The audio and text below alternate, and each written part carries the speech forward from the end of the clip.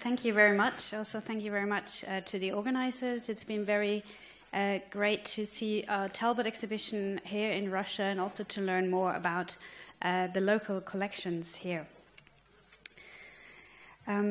So writers on photography from its early days up to today have long wrestled with the questions with how the new medium's origins in the experimental science shape its relationship to the traditional representational arts such as painting.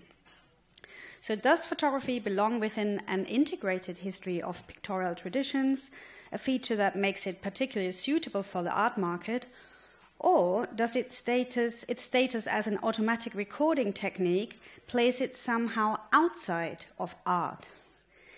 And in many ways, William Henry Fox Talbot, who was, as we have already heard, both a prominent gentleman of science, but also an influential early voice on photographic aesthetics, represents an originary moment for this debate over the medium's aesthetic and evidentiary status. Talbot's invention appeared right at a time around the 1840s when the notion of art was in flux, shifting its meaning from craftsmanship to something sublime and aesthetic. Talbot's independent invention of photographic process and his authorship of some of the most iconic images of early photography give him a monumental status in the history of photography. Sorry, how did this happen? Okay. But also on the art market. Only a few weeks ago, for example, you could see a Talbot print being sold at the French art fair a few months ago, French art fair Paris Photo, for $80,000 per print. Yet for Talbot, photography was just one of many interests. His activities as a Victorian intellectual and gentleman of science wrangled widely across not only the natural sciences, but also many fields of classical and antiquarian scholarship. Soon Talbot became a keen decipherer of cuneiform. His participation in these fields is richly documented by the vast collection of research notebooks, correspondence, and other documents and objects that he left behind, as we have already heard from Kelly Wilder this morning. Yet Talbot began the photographic experience that would make him famous around 1833, presenting his invention to the world in 1839. He was most active as a photographer during this and the following decade, as many of you know. But by the mid-1840s, perhaps surprisingly, he had given up working behind the camera and turned his attention almost entirely to other activities. Many art historians might thus be forgiven for assuming that Talbot spent 1839, the year when photography was announced to the public by Talbot's rival in France, Daguerre, entirely consumed by publicizing and perfecting his technique for photographic drawings. Yet, 1839 was also the year that Talbot published two important contributions to classical scholarship. The early months of the year 1839 would hardly see him spilling chemicals over photographs in a dark room. Instead, he'd perhaps be at a mahogany desk in the classical Victorian country house setting of Laycock Abbey, puzzling over the proofs of some of his publications in classical studies, a subject Talbot had studied alongside mathematics at Cambridge. So I'm showing you here a few manuscripts from the British Library collection. On the top right, you see a very early one, and the ones on the bottom, they are from the 1840s. This one on the bottom is from the 1840s, or 1836. The one on the left, the astronomical one, is also a very early one when Talbot was still a pupil, and the one on the top is a herbarium that he collected together with his mother. I'm just holding on a minute because it's not in my manuscript. You okay? An exclusive focus on photography makes his work on these antiquarian and scientific projects at this time seem puzzling. It makes photography appear more like one small episode in a non-linear biography, which was already rich in visual creativity, embracing multiple media. It is not my point to write yet another triumphalist story as Talbot as an antiquarian. So what interests me more here is how the diversity of objects and documents that Talbot produced comprising not only of photographs but also of notebooks, letters, and even natural specimens, invite us, on the one hand, to look more closely at the place his photographs have subsequently found in archives, institutions, and on the art market. So I will first give you insight into my previous research on Talbot to problematize the standing his photographs have gained over time on the art market. And to understand how they gained this status in the first place, it will then be necessary to look into the historiography of photo history and art history. And finally, we will have a closer look at the history of purchase of Talbot prints by the museums, all factors that ultimately led to their irresistible economic increase of market value. In particular, Talbot's notebooks invite us to see his photographs in a new way. So for Talbot, objects were registered on paper as photographs, just as thoughts were registered in letters and notebooks. So his archive is also an indication of what he thought was worth recording. Here, for example, you can see this quite nicely. You have a notebook where he's trying to decipher a cuneiform tablet. But on the top, a photograph, on the top right, a photograph by Roger Fenton, not by Talbot, because at that time he already stopped taking photographs. You can see Talbot's handwriting on the photograph, and here he's actually trying to decipher, again, a tablet, but with the help of a photograph of a cuneiform tablet. And on the left, you see a tracing, so a drawing of a cuneiform tablet. So it's various media that are involved in his decipherment endeavors. So, in other words, Talbot used different tools, and photography was just one of them. Talbot's photography is thus not an isolated attempt to make images, but part of a rich scholarly life in which reproduction and recording always played an important role. So what I'm saying here is that Talbot's photographs cannot be reduced purely to iconography, but must also be understood as a witness of scientific and scholarly concerns, just as the notebooks. The notebooks, however, I should add, are not nearly as successful on the art market, but in most cases ended up as donations to public libraries. But this disconnect is unjustified. So, by considering his photographs and his notebooks as complementary tools, we find that many of Talbot's early uses of photography concern new methods of inscription, recording, classification, visual display, collection, and above all, reproduction. I think this comes across very nicely in the exhibition here in the museum. That is to say, notwithstanding the fact that the photographs clearly are of aesthetic value, this aesthetic value was generated by an idea targeted in the light of his scholarly activities, rather than by the achievement of a picturesque work of art for its own sake. Talbot's understanding of photography as a means to making appealing pictures was certainly guided by the cultural and aesthetic values of his class, but we will fail to understand these values if we remain focused solely on how he engaged with the aesthetics of pictorial production in the fine arts, such as his adoption of rhetoric suggestive of picturesque or romantic aesthetics in a small handful of publications on photography. So the open door or the haystack from the Pencil of Nature, for example, may indeed allude to a familiar iconography, as some art historians have argued. However, in doing so, these pictures also engage with a concern with detail and accuracy, which distinguish Dutch painting from works of art from other geographical areas. Talbot experimented with visual challenges, using familiar iconographies and traditions to shape and foster a new image-generating device. Other Talbot photographs, valued for their composition and aesthetic appeal, can likewise be read as rigorous experiments to negotiate how photographers could tackle specific technical challenges, such as the depiction of scale. So the open door or the ladder, for example, explore how distance, shadows, and associative relationships can be depicted through chemistry. So the iconicity of Talbot's photographs is thus determined by the experimental trials of how things are depicted in a photograph, and by their information content. So rather than negotiating the aesthetic value of Talbot's photographs that determines its economic value, I seek to amplify the idea of how these images and consequently their archival home could be defined. Aesthetic value can generate knowledge and vice versa. So aesthetic value can provide useful avenues to communicate knowledge, while knowledge can be a way to catalyze aesthetic visual effects. Even when Talbot made works of art subjects of photography, for example, he did so by turning them into objects of study and experiment.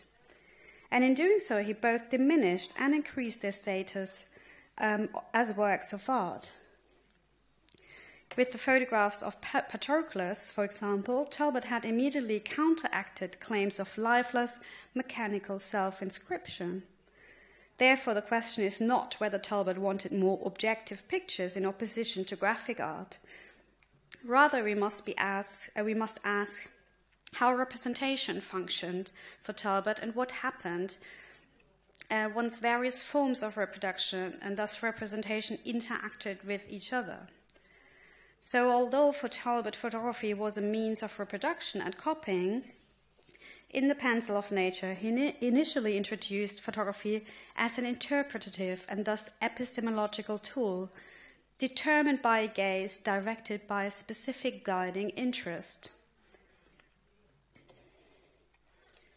Finally, there are the photographs that are often disregarded by many art historians.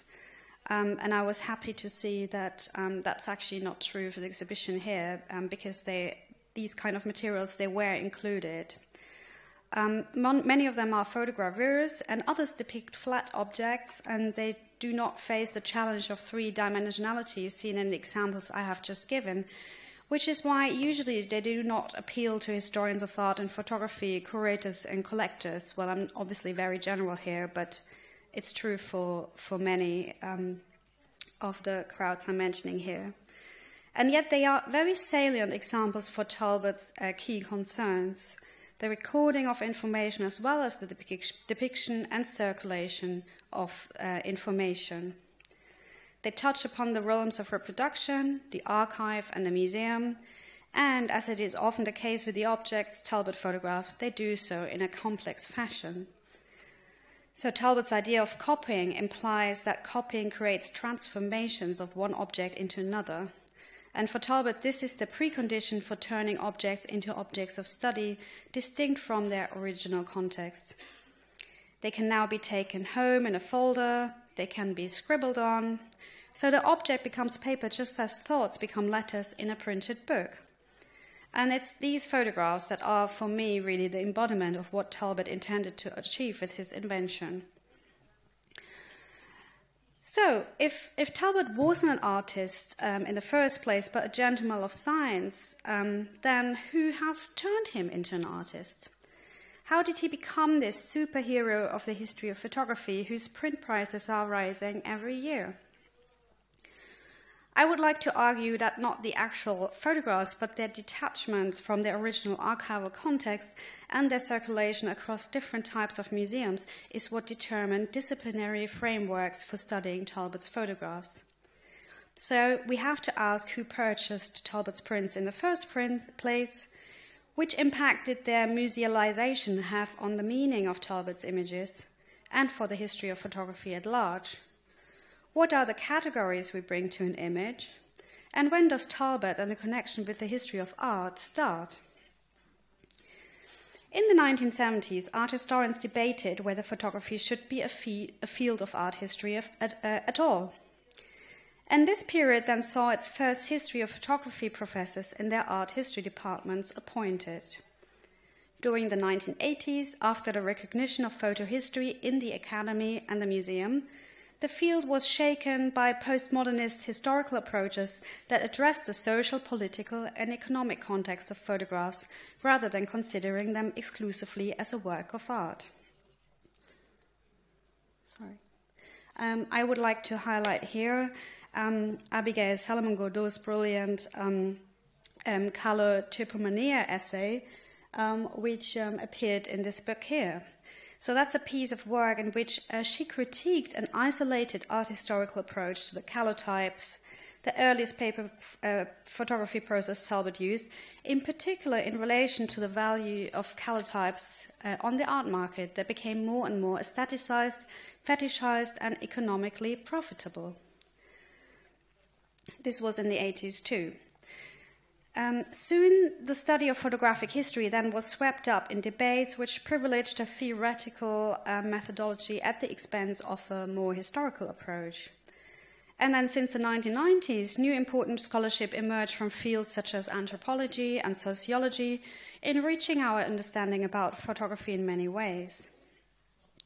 And as a result, there was a shift towards practices, which then resulted in itself in a more revisionist history of photography. So people did not only look at what photographs show, but also what they do and what they are like as a material object, for example. And yet, despite of this, in spite of Solomon Godot's essay, and despite the fact that the battle has been won and photography had long become canonical in art history, Talbot remained, until today really, with some exceptions, oddly embedded in the art historical context, even though his complete archive shows entirely different stories. So why is this? Photographic practitioners and Talbot scholars in the 1980s, such as Larry Scharf, Gail Buckler, and Mike Weaver, wanted to take Talbot seriously as a photographer and wanted to see him as an artist rather than as some learned gentleman, which was a great achievement at the time. But of course, there were pitfalls as well. So a whole discipline was built up around Talbot. Journals were funded so people can publish on him. But this has also led to an incredible rise of the value of Talbot photographs. Critical interventions into this ecosystem have been met with suspicion. So, for example, reactions to our 2010 conference, which was a conference that yielded the publication that Kelly Wilder mentioned earlier, are symptomatic for a greater anxiety that I think has a lot to do with losing the category art as the default category photography.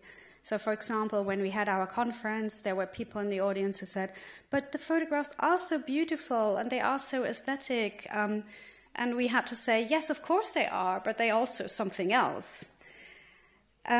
So I want to finish this up, I would like to go back to the early 20th century and ask when museums started collecting Talbot, because it plays an important role in this question.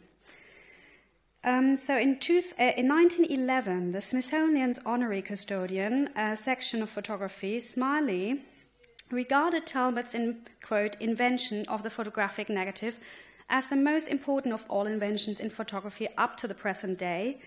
Therefore, he says, I am especially anxious to have him well represented in our museum, end quote.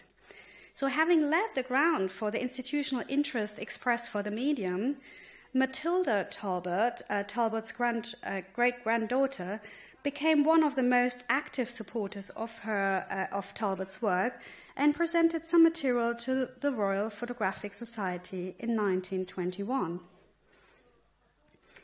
And things very much took off in the 1930s when in 1934 Matilda even organized a centenary exhibition in 1934 to celebrate Talbot's work in Lakehook Abbey, and you can see some pictures of this wonderful exhibition here. In 1936, the Los Angeles Museum of History, Science and Art tells Matilda that her father deserves more credit for the invention of photography than Daguerre's, who is often given the honor. And then in the same year, the Science Museum corresponds with the Talbot family. Others followed, including the Metropolitan Museum of Art. And interest continues in the 1940s. As a curator at MoMA in New York, Newhall, who many of you know as the author of the first comprehensive history of photography, builds a nucleus of photographs, and Matilda gives him 2 Talbot prints. Many institutions follow in the 1960s, such as the Smithsonian, while prices start to rise considerably. So to fast forward, the Smithsonian opened their own Hall of Photography in the late 1960s. And a quote by Harold White shows how Talbot starts to be reduced to a photography in 1966. Just to give you an estimate, in 1968, a color type costed around $780. And in the 1960s, the Talbot family then starts to feel the pressure to initiate a biography and a museum to study and ask for some prints to be returned to them, to Lacock Abbey. In 1977, a biography was written that was supposed to be an all-encompassing overview of Talbot's skills, and yet again, all Talbot ended up becoming famous for was the foundation of photography. So this imbalance in our historical understanding of Talbot's work, and thus the origins of photography, is partly a result of the reorganization and specialization of the modern disciplines. No scholar today is likely to possess expertise in all the many fields to which Talbot contributed. And so when I catalogued his archives, I had to constantly ask experts to come into the library and help me understand what they are actually about. But it has also been powerfully reinforced by the disposition of his archival collections. So Talbot's photographs and the few notebooks that document Talbot's photographic innovations have long been separated from the vast bulk of his archive, which mostly documents his many other activities beyond photography. So what was made art and science, or what ended up on the art market as isolated fragments of an archive, and what did not, was not just the agency of actual photographs, but the processes through which museums and libraries have organized objects that lend themselves to interrogation in the light of archival science.